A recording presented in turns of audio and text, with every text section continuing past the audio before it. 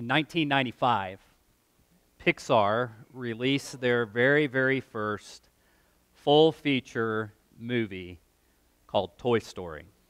And so as a result of our first child being born in 1995, our kids have grown up on Pixar movies.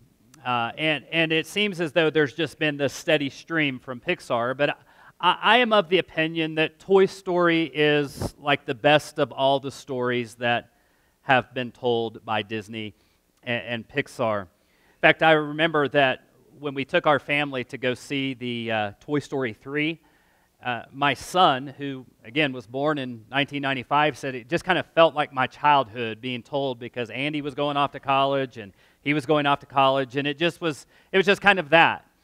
Now, one of the things that, if you've seen Toy Story, the very, very first one opens where there is this kind of secret behind-the-scenes world that goes on without our knowledge, where toys come to life when humans are not around. And in the toy world, there is a specific order that takes place. And in that particular order, Woody, Sheriff Woody, is Andy's favorite toy. He's the one that if you lift up his boot and so on, at the bottom of the boot is the name Andy. And he's always been Andy's favorite toy. And even though that particular day that the movie begins with is Andy's birthday party, and all of the other toys are fearful of being replaced. You all remember that in that movie? They're all freaking out and so on. With that comes the reality that Woody is just cool. Woody is as cool as a cucumber because the reality is he has always been Andy's favorite toy. That's the perfect order of Woody's world. But there's something that happens as the hyped-up, sugar-infused kids go into Andy's room after they had opened presents. Woody is shoved off of Andy's bed, and in his place is Buzz Lightyear, the ultra-cool, ultra-new toy. And at that point in time, the perfect order that was is now turned into absolute chaos. Now, I'm not a literature person. I'm not a person that can tell you a whole lot about plots, but I have common sense, or at least I hope I have common sense. I probably should frame it that way, but when you watch TV, when you watch a movie, you read a book, there are similar things that you can find in plot lines. And one of which is oftentimes the book or movie or TV show opens up with this idyllic sort of world. Everything is good. But within a few moments, there is this, what you would call an upset of the equilibrium. It's the oops moment where chaos enters the picture. And then most of the movie or book or TV show is actually the tension that is being lived out to get to the resolution of the chaos. So last week we actually talked about God creating the universe, and He created the universe with order.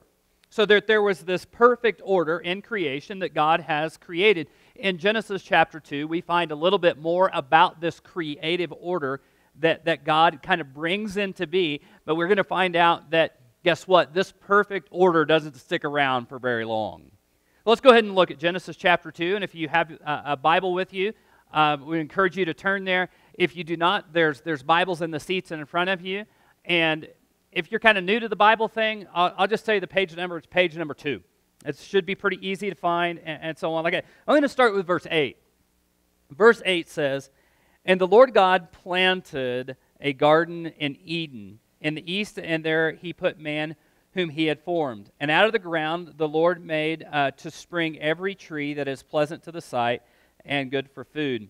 The tree of life was in the midst of the garden, and the tree of the knowledge of good and evil." Goes on to explain a little bit in the next couple of verses about the geographical location of the Garden of Eden. And then we get to verse 15. The Lord took the man and put him in the Garden of Eden to work it and keep it.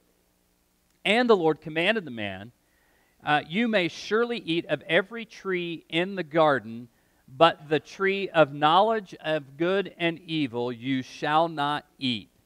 For in the day that you eat of it, you will surely die." At that point in time, God gives Adam another piece of instruction, part of the work that he has given him to do.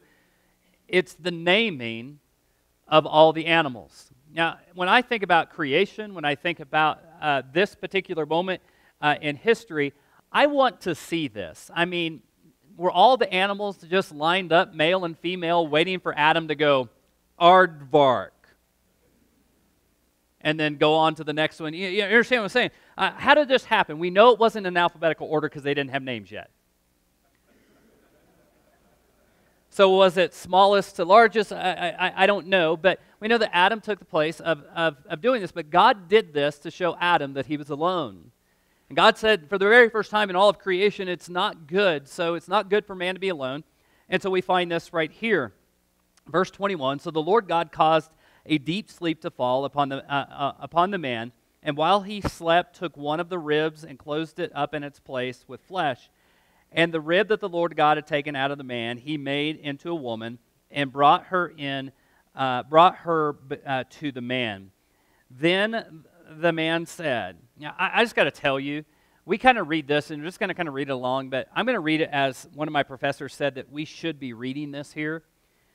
This at last is bone of my bones and flesh of my flesh, and she shall be called woman, and because she is taken out of a man. Basically, the inflection here is Adam is saying to God, "God, you got this one right. You did good right here, God." So Adam is rather excited here. And then we get into verse 24. It says, "Therefore a man shall leave his father and his mother and hold fast to his wife, and they shall become one flesh. And the man and his wife were both naked and were not ashamed." Now, one of the things that we find here, so very, very cool, is that we find the perfect order of creation in what God expects us to do. In fact, Robert Lewis, who's a minister in Little Rock, Arkansas, has mentioned that basically Adam was given a work to do. He was to take care of the garden. He was given a will to obey. The will to obey was, you've got one job, Adam. Don't eat from the tree. That's it. When you look at all the rules that we have today, all the commands that we have today, it was just one. Just don't eat from this. Eat anything else, just don't eat this. That was the will of God at that point in time. But God had also given him a woman to love. And if you look at verse 25, it says, "And the man and his wife were both naked, and they were not ashamed." When I coach couples, when I talk to people about what is the goal of marriage, it is to reach that point, not just in a physical sense, but emotionally, spiritually, mentally, where we are 100% vulnerable and open with our spouses. That's a beautiful picture, and that's the creative order of God. This is this idyllic world, but it doesn't stick around very long. Some people say, how long did it take Adam and Eve to sin? I think a nanosecond. I really do. I think it just happened. I think immediately they went over to the tree of the knowledge of good and evil and went. And it's just, they were just there. Now, you can disagree with me and we can both go to heaven, but that's just where I am. And so notice chapter 3, verse 1. It says, "Now the serpent was more crafty than any other beast of the field that the Lord God had made. He said to the woman, 'Did God actually say, you shall not eat of any tree in the garden?'" And folks, I think Satan is a master at asking that question, did God really say? Did God really mean? And I think we can fall into that trap and be tempted in the same way where we're reading along in God's Word, we're confronted with an issue, and we begin to ask that question, did God really say? Did God really mean? Did Jesus ever say? We begin to go in those particular areas. And then we get to verse 2. "And the woman said to the serpent, we may eat of the trees, fruit of the trees in the garden. But God said, you shall not eat of the fruit of the tree that is in the midst of the garden, neither shall you touch it, lest you die. But the serpent said to the woman, you will not surely die, for God knows that when you eat of it, your eyes will be open, and you will be like God, knowing good and evil. Here's something I think is very important. Satan does two things. Number one, he makes God out to be your enemy. He makes God out to be, God knows, and he just kind of sloughs it off like he doesn't want you to have any fun. God's really not in it for you. He starts kind of going that direction, but then he says that God will know that you will be like him. And if you really want to know what the root of sin is, it is our desire to be like God. To say, I want to write my own story. I want to do my own thing. I want to determine what is right. I want to determine what is wrong. I want to determine what is best for me, the direction, my story. I want to be at the center of the story, and I don't really want God telling me what to do. So as we read on, we begin to see how the story unfolds. So when the woman saw that the tree was good for food, and that it was a delight to the eyes, and the tree was to be desired to make one wise, read that, make me like God, she took of its fruit and ate, and she also gave some to her husband who was with her, and he ate. Now, I'm going to tell you, that's something important for us to understand.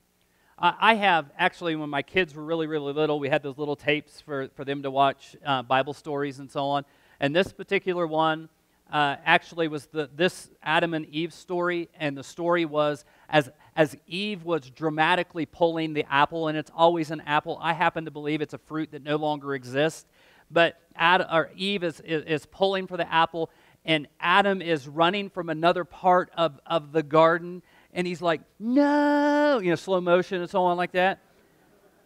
That's not what happened. You know what happened? Adam was right there. And the reality is, Adam said nothing. And there is a curse. In fact, I read a book called The Silence of Adam. But all throughout Scripture, times when men hear this, times when men need to speak up, guess what? They are silent.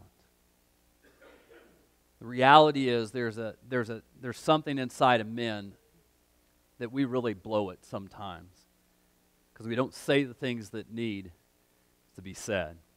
So Adam was with her, and he watched this whole thing happen. It says in verse 7, then the eyes of both of them were open, and they knew that they were naked. It never really appeared to them, or it really kind of came to them at that point in time that something was wrong here, or we're not having clothes on. So and it says, and they sewed fig leaves together and made themselves loincloths. And when they heard the sound of the Lord God walking in the garden of the cool of the day, and the man and his wife hid themselves from the presence of the Lord God among the trees of the garden. I want you to notice this. There's something that happens over the next couple of verses where God asks a lot of questions. But the Lord God called to man and said to him, where are you? And he said, I heard the sound of you in the garden, and I was afraid because I was naked, and I hid myself. Here's the reality. God already knew where they were. But he asked the question anyway. And in verse 7 it says, he said, who told you that you were naked? Now the question, have you eaten of the tree of which I commanded you not to eat? The man said, the woman that you gave me, the woman that I told you when I saw her for the very first time, God, you did good. The woman you have given me to be with me, she gave me fruit of the tree, and I ate it. God, it's your fault because you gave me the woman to be my wife. And then God said to the woman, what is this that you have done? And the woman said, it's not my fault. The serpent who is in the garden, he did it. His fault. And so I want you to see a couple of things here. Why did God ask questions? I mean, if you're the all-knowing God of creation, and if you are omnipresent, means you're everywhere, if you are all-knowing, If you are that God, you don't need to ask questions because you already know the answers to them. So why did God ask the question? And I happen to believe that the answer lies in this. God wanted to show man that he has chosen his story, now small his story, the small narrative of his own life over his story, the larger narrative of God. He wanted man to know that what he has ultimately done in choosing to disobey God is ultimately, I'm in charge of my own destiny. I'm the one who is in control. And so that's ultimately what happens. And so this perfect order of creation, this idyllic world, this is our bottom line here, turns into chaos as man chooses his story over God's story. That's really the story of, this is God's story, but if you want to talk about the oops in the story, it's the fact that man chose his own story, his own direction, over the direction and story of God. Now again, I think we've done something. In fact, I'll just remember, I've gone to church all my life. I'm 45-ish years old, so I've gone to church a lot of times. I grew up going to Sunday school, and in Sunday school we had the flannel graph. Anybody remember the flannel graphs? And I said during first service, maybe that's where my love of flannel began. I don't know. But the reality is they would tell the Bible stories. We had like the blank slate, and they would put the scene up, and then they would put the characters up, and you would and so I always saw that, and I remember Adam and Eve, and that's just part of it. And we have children's stories, and we have all kinds of things that are about Adam and Eve. And it was really easy for me to do. For me, it's really easy, and this is not good grammar, so just you butcher me for the grammar. My grammar check or my spell check has already said it's not a word. We have cartoonized Adam and Eve.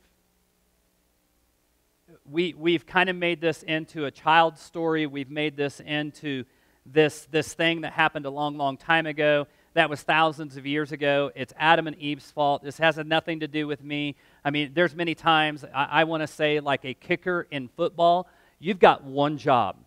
Your job is to kick that football through those little yellow poles. And I want to say to Adam, you had one job.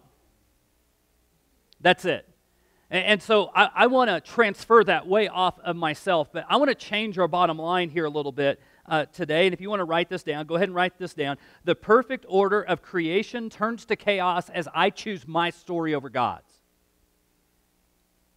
Because Adam and Eve's story is our story too. In fact, I'm going to say every day I choose my story.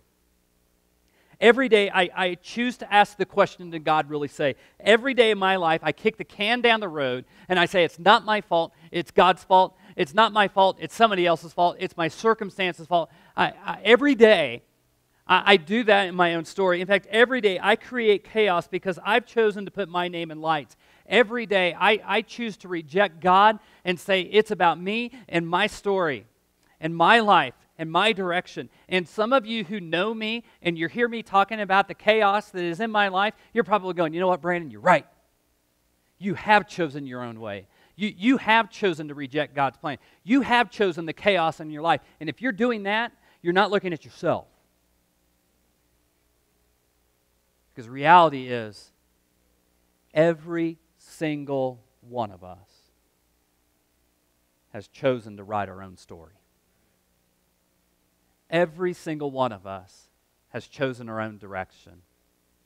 Every single one of us has rejected the story of God, the larger story of God, for the small, minute story of ourselves. Every single one of us has done that. And that has created chaos, not just in the larger world, it's created chaos in our own lives. And here's the reality. We can blame Adam and Eve.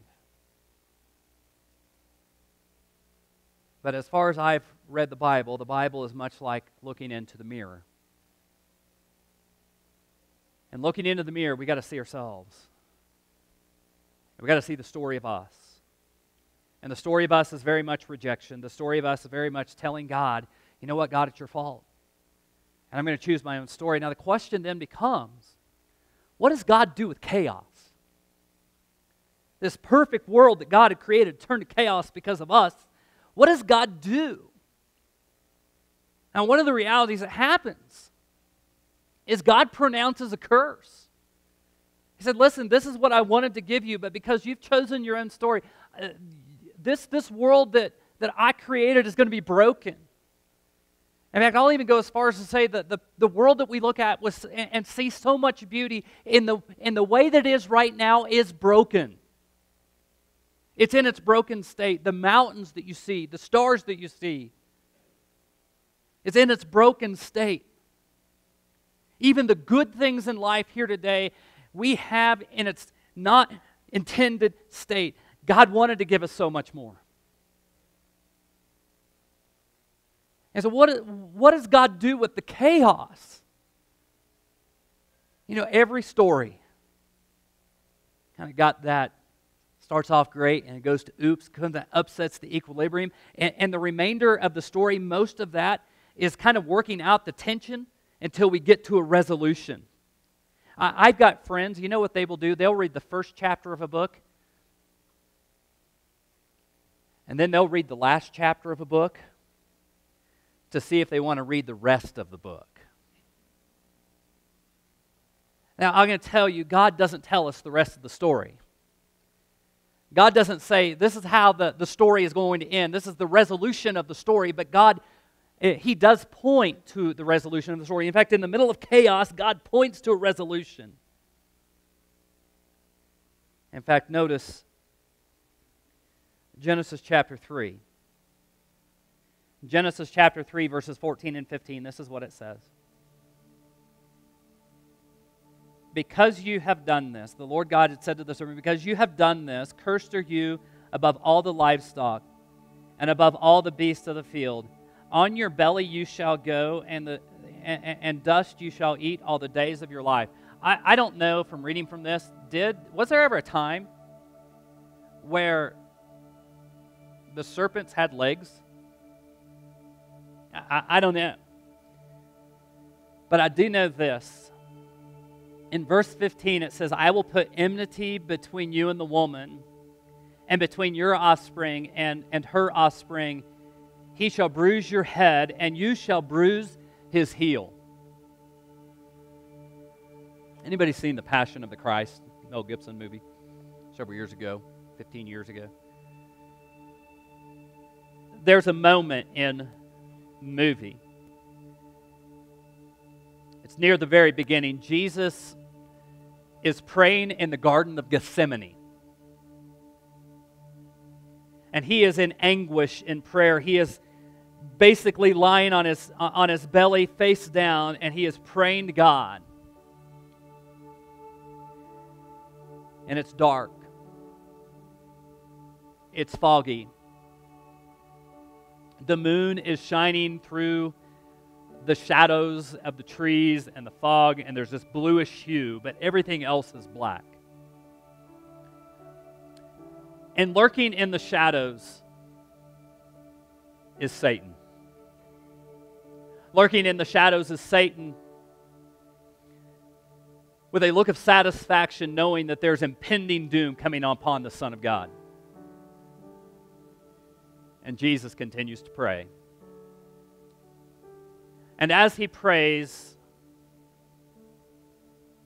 the serpent slithers in to the picture. Eventually, as Jesus continues to cry out to God, the serpent slithers that much closer to Jesus, eventually resting its head on his wrist, which, by the way, it freaked me out because I hate snakes. Soon after that, Jesus stands. As he stands, there's no fear in his face. There's no worry in his look. He looks straight over to the direction of Satan, with the head of the snake beside Jesus' foot. He looks coldly at the enemy of God. lifts up his foot and strikes the serpent with his heel. Now, I personally think that Mel Gibson took a little bit of creative license and liberty with that. But I love that he connected the curse that God set upon the serpent with the cross of Jesus Christ. And I believe what God was saying then is, listen, there's going to be a resolution. You've messed it up. You've created chaos, but I, in my own plan, on my own initiative, on my own goodness, I'm going to take care of this for you. So God points to the resolution, but He's not done. Go to verse 21.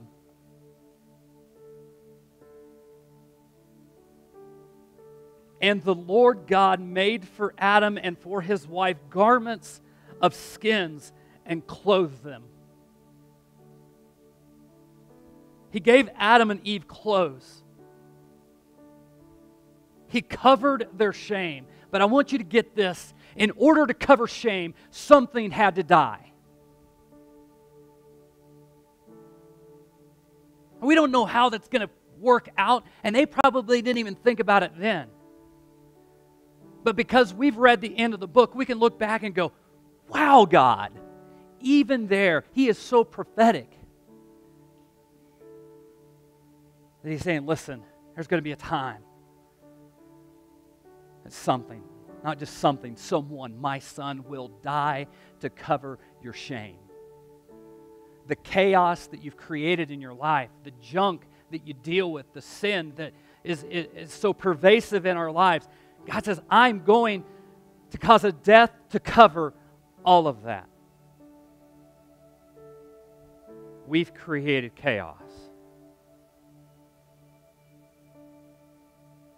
God offered a resolution. So what do we do with that? I think first we're just going to have to acknowledge that we've created chaos in our life by choosing our story over God's. We have to come to grips with the fact that this is on us.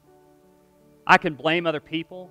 I can blame my circumstances, but ultimately, I have to own what I have to own in my own life. But also here today, I want to encourage you to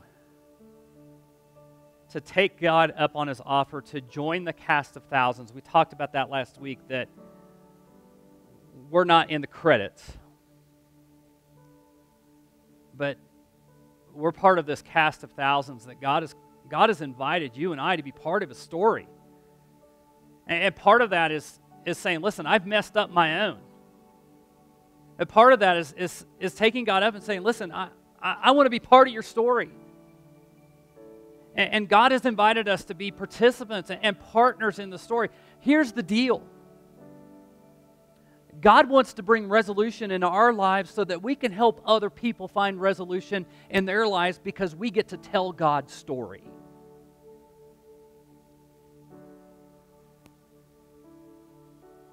And what an incredible story it is.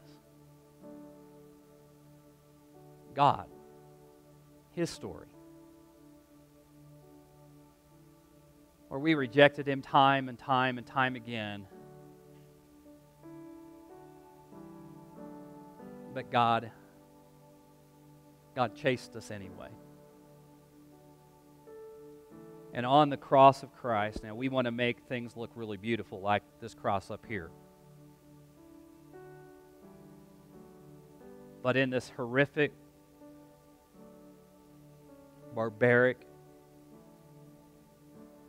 form of execution, God provided resolution for the chaos that we have created. Will you join me in prayer?